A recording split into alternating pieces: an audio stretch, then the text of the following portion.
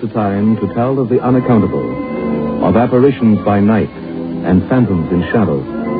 Time to tell strange tales of fantasy and the supernatural.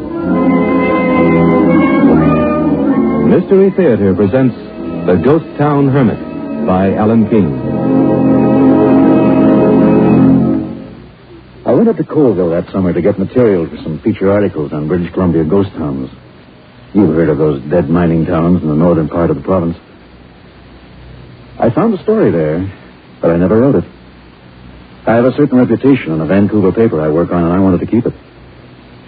I'd been ill the winter before, and Frank Strait, my editor, was being very nice about it. You could do with a series of articles for the magazine section on ghost towns. Why don't you and Lois take a month up there? 6 weeks, if you like. You need a holiday, and I need a series of features. I'd like to, Frank, but I'm all right, you know. A couple of weeks would be all right. Nonsense, Ken. You look like the back end of a hard winter. You're going to take a long holiday and write me some stories. And build yourself up. Gives me the willies just looking at you. Okay, Frank. I'll go. Lois will be tickled, I know. Is there anything special you have in mind? Oh, no. Get into some of the lesser-known towns. Barkerville's been done to death. Try some of the others. Colville, for instance. Murder there once. One of two brothers. Other one stayed on. Hermit. Don't know whether he's still there. Where is the place? Up near Burridge, I think. You'll find it. Maybe nothing in the story, and the place may have disappeared by now. I'll go and see anyway. Sure. Leave whenever you want to, Ken, and don't come back till you look more human. Frank was right about Colville. In the gold rush days, there'd been a murder there. And though the murderer was never caught, there seemed to be a certain Bella Sawyer mixed up in it, too. She was a girl in a traveling stage show, apparently. Made a tour of those boom towns every few months. And it certainly looked promising, and we decided to make Colville our first point of investigation. We drove leisurely. I was recuperating fast and wanted to loaf a bit. It was nearly a week before we turned into Burridge, where I thought I'd better try fishing for information about Colville. I got most bites from Sam Bryden, who ran the general store. 25 miles north of here, Mr. Bly. It's a ghost town. The real thing. Yeah, been up there once. Just like you see in the movies. One street, buildings falling apart. False fronts are still there. Some of them. Saloons, banks, the Opry House. Opera House? Yes, ma'am. All them ghost towns have their opera houses.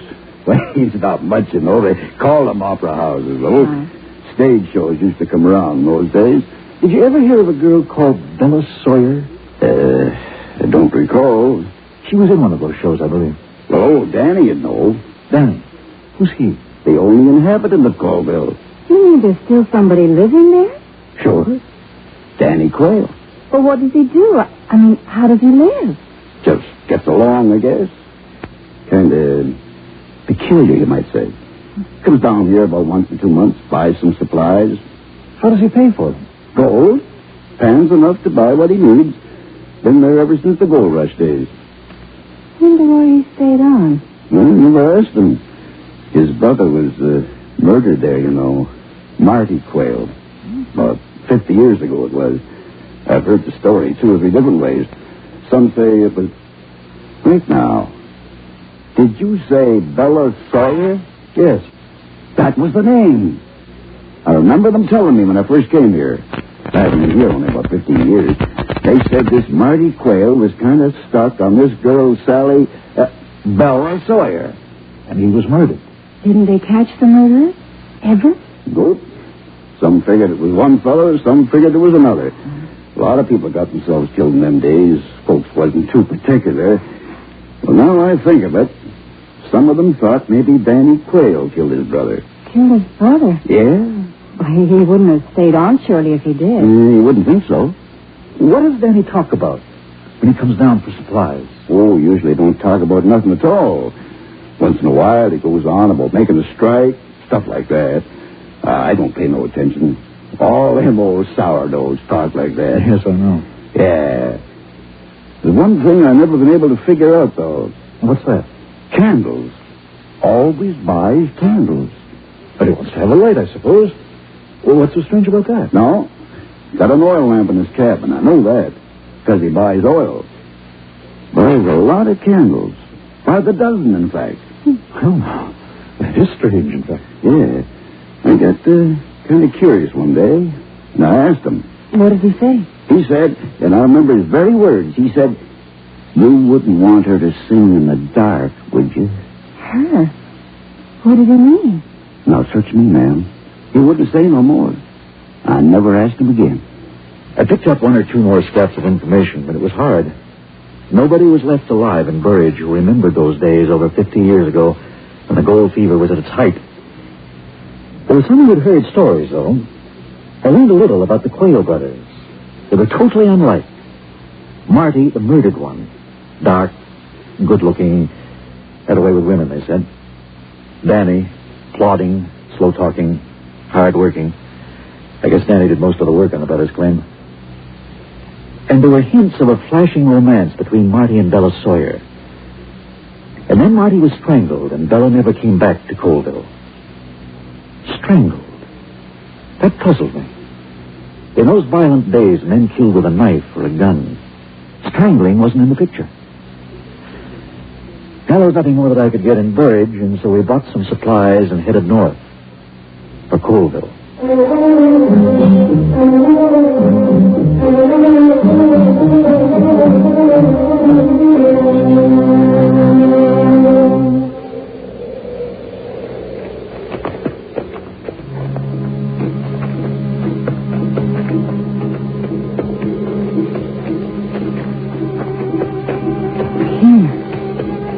I don't believe it. It's what Sam said. Like a movie set. The silence. Can't believe there's anything alive here. There are no birds even. It's like a town that's waiting for the end of the world. I don't like it very much. There's nothing to be afraid of, dear. The dead can't hurt you. Something out of character. Out of balance. I don't know what it is. What do you mean? Well, it's hot, sunny, lovely summer day, and yet something cold and dead about all this. Well, it's hot, certainly. You want to walk along and have a look at things? All right.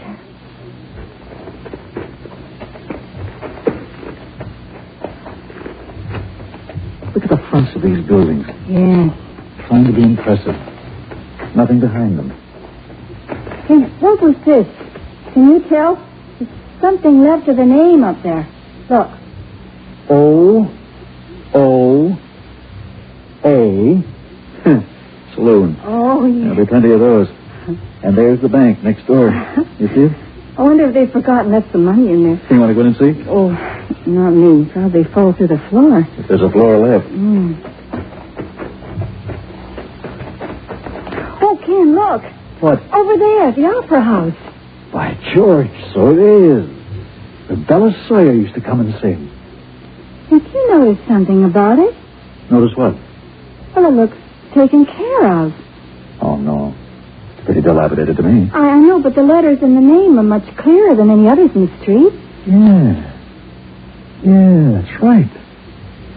Almost as if someone had... Come on. Let's go over and have a look. All right.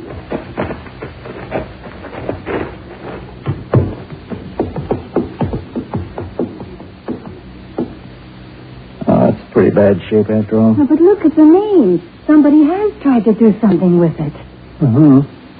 It's been painted since, long after anything else around here was painted. Oh. I'd like to have a look inside. Come on.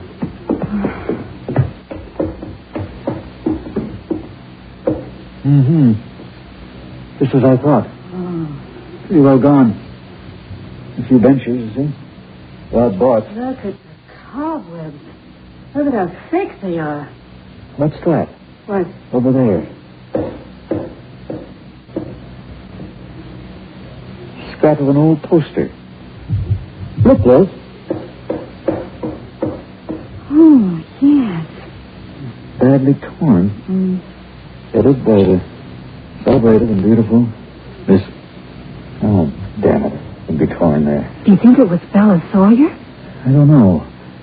It all depends on... Oh! It wasn't fella. Fella never came back. Lois's sudden scream made my heart pound against my ribs. We whirled around from the poster, holding on to each other. And there in front of us, no doubt about it, was Danny Quayle. He was an old man. His eyes pale blue, his face seamed and weathered, his hair and beard a streaky white, all straggling. There was something on his head that had once been a hat. His clothes were just a covering, patched till they had no shape or resemblance to what they had been.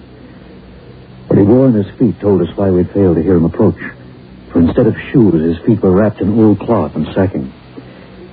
He stood there, apparently not very surprised, one hand held half raised to point at the torn poster. Fella never came back. Leastways not till that other time. You're Danny Quayle? Eh? I say, you must be Danny Quayle. Yeah. You strangers in town, ain't you? That's right. You know? I just came up to Colville to look around. Yes. Trying to get her fixed up. Get what fixed up, sir? Opera house. Have to do it myself. Nobody else will give me a hand. But you live here all alone, don't you? There's nobody to help you. I ain't alone. No, sir. Not alone. Not alone. What does he mean? Easy. It's all right, Lois. He's a little, you know. Danny. Yeah? Danny, we'd like to talk to you. We want you to tell us something about Colville. The old days, you know. Eh? Could we, go up to your cabin? Where are you? What are you looking for? It's all right, Danny. We just want you to tell us some stories about the old days when you were prospecting here. You stay away from my cabin. Well, all right. We won't go there, then. I'll tell you what. You come along to our car. We got something to eat there. Maybe you'd like a drink. How about it? He came, finally. He ate greedily and drank a little. We tried to draw him out, but his mind wandered. Patiently, I tried to work the conversation around to Marty and Bella Sawyer. He was very wary. I could tell that years ago he'd been severely questioned about the murder. I told them they were satisfied. Marty's dead. Good and dead. Didn't do no good. She came back one night. I was there. She came back looking for Marty. Every year she came back looking for him. She never found him. Tell us about that other night. The night your brother was killed. Strangled.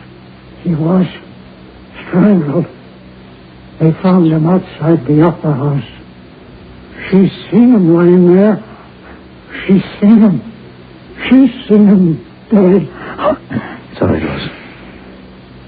What happened before that, Danny? Huh? Did something happen in the opera house? He was sitting beside me. She was singing. He got up, started singing too. Singing with her. He was singing with her. No, he won't be singing with her tonight. He won't be there. He won't be there. Tonight? Oh, I gotta go. I gotta get things ready for her. For her? You mean she's... She don't want nobody else to do it, just me. Gotta light the candles. She can't see without the candles. Gotta get things ready. She can't see without candles. Can't see without candles. Oh, Ken. Oh, I'm scared. There's nothing to be scared of, darling. He's harmless. The way he talks, he believes Bella Sawyer's coming near tonight. Of course he does. He was in love with her. You can see that. He's just cracked, that's all. He believes that she comes back from time to time. What was all that about candles? I'm just beginning to get an idea. And tell you what, let's just take it easy for a while. As soon as it gets dark, I think we're going to find out what the old boy's up to. I don't want to be here when it's dark. No, and there's not a thing to be afraid of. There's no one else but Danny here. And he can't hurt you. I know he can't, But what, darling? it feels as if there was somebody else here.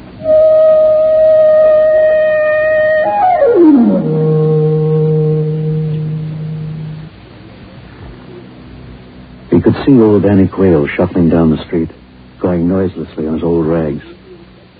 There was nobody else in Colville but him and the two of us. Nobody else. Lois was a brave girl that night.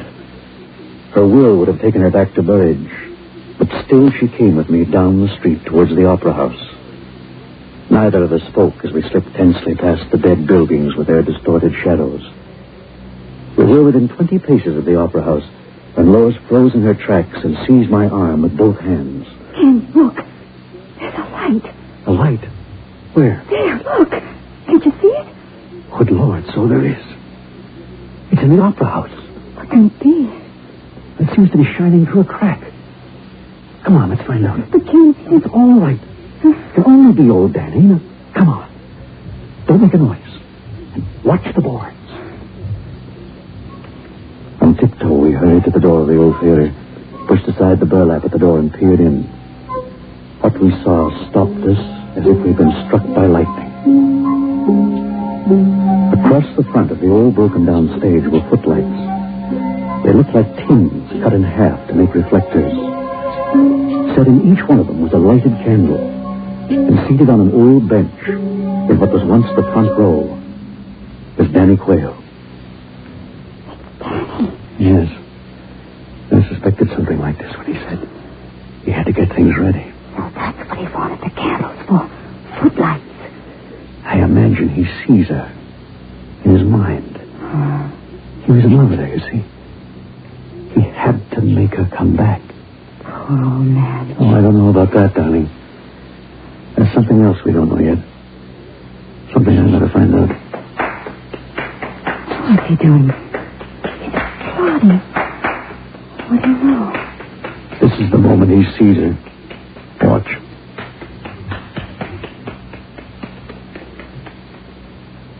Bella. In the good old summertime, in the good old summertime. I got it then. I could see that night long ago. Bella Sawyer sweeping onto the stage, perhaps in a trailing summer frock, carrying a parasol.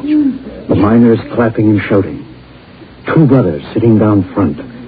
In the eyes of one, a look of mute appeal, a lost look. In the eyes of the other, a flashing, mocking recognition of the bold smile of the woman who sang.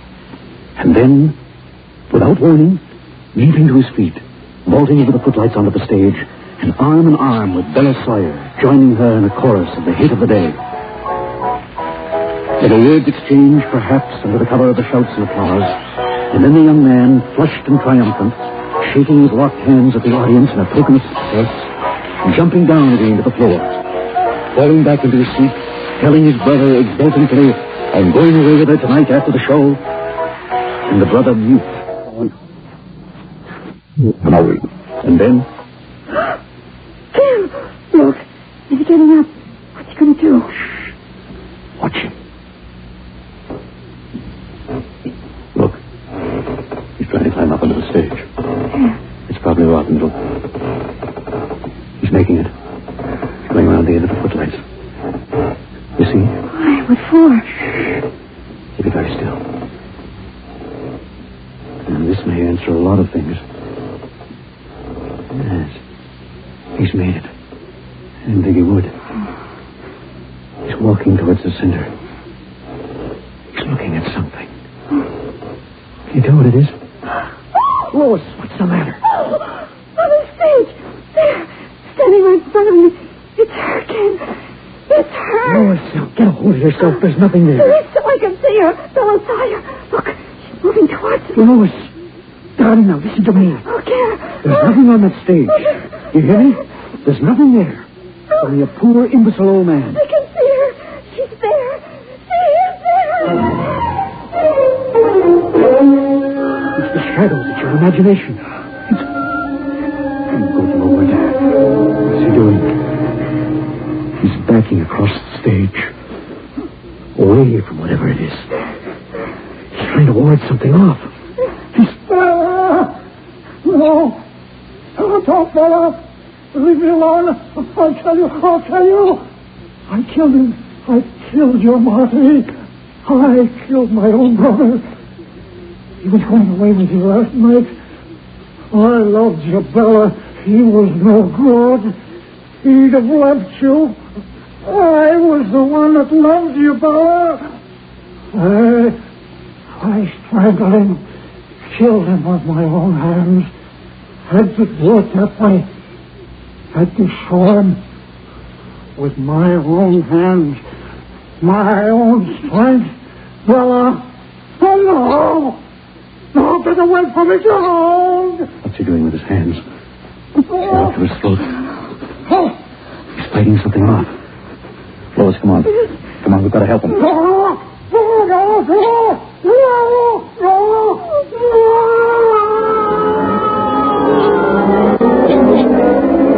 rushed down to the stage, stripping over old pieces of lumber and boxes, finally reaching the footlights and climbing up around the end of it. As we got there, Danny was lying on the floor, a horrible gurgle issuing from his throat, his hands beneath his chin, twitching convulsively. We rushed over to him. I tried to tear his hands away, but I couldn't move them. And then...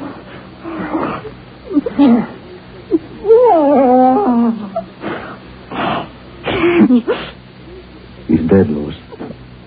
He's dead. Lois! Lois, what is it?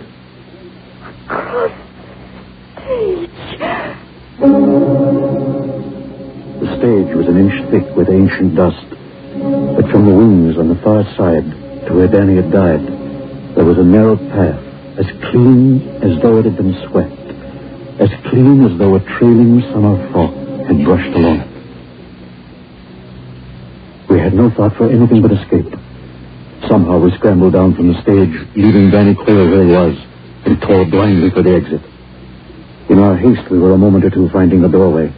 But in that moment, and the air was sultry and still, in that moment, an eddy of deathly cold air brushed past us, lingering on our faces and our hands.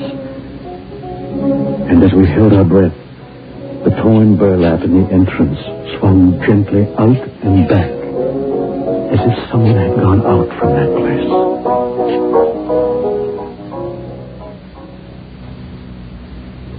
It was morning before I returned to Colville, this time with a sergeant of the provincial police and a doctor.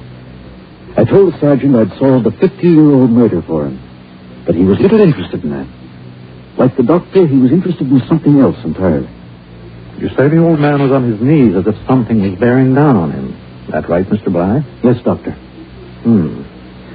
A delusion, of course. He wasn't right in his head. Everyone knew that. And you say his hands were up around his throat? Yes. Very curious. Take a look at this throat, Mr. Bly. Look at the marks. That man's been strangled. That's what it sounded like last night. As if he were being strangled. Exactly. But in all my experience, sir, I've never before known a man to strangle himself. I had nothing to say. Let him think that. There were things I remembered, things I would never forget. The cold eddy of air that brushed past us. The narrow path through the dust on the rotting stage. The shadowy figure of a woman in an old-fashioned summer frock that Lois saw crossing the stage. I wish I could convince her that it was a shadow thrown up by the guttering candles and the footlights embellished by her imagination. I wish I could convince myself.